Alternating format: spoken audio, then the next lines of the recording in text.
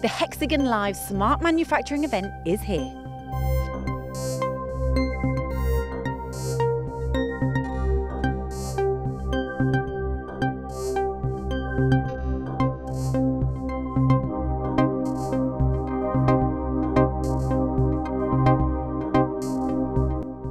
Today I'm at the HxGN Smart Manufacturing event and I'm here with Jason to talk all things inspection. So Jason, why is inspection so important?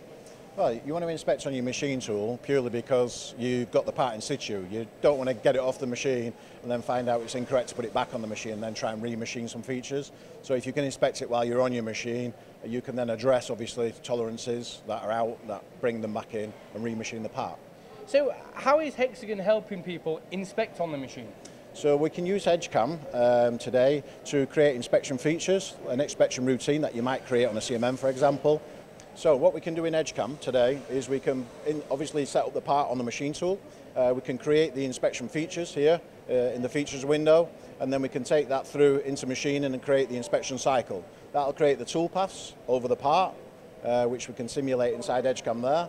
So we can see the probe going over the part on the features that we've actually created. We can run the simulation to check that the simulation is fine too, once we've simulated in HxGN. So we've got full simulation of the machine tool, all the machine table, spindle to check it.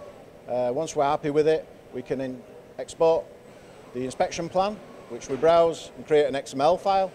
This XML file is created to go over to NC server, which we'll send over separately later. But once we're happy with everything, we can generate the NC code. And this NC code, which we'll just open that and reload that. This NC code, once put into the machine tool, this will use our macros that are installed in the machine tool to create the results file. And what we have here is NC Simul.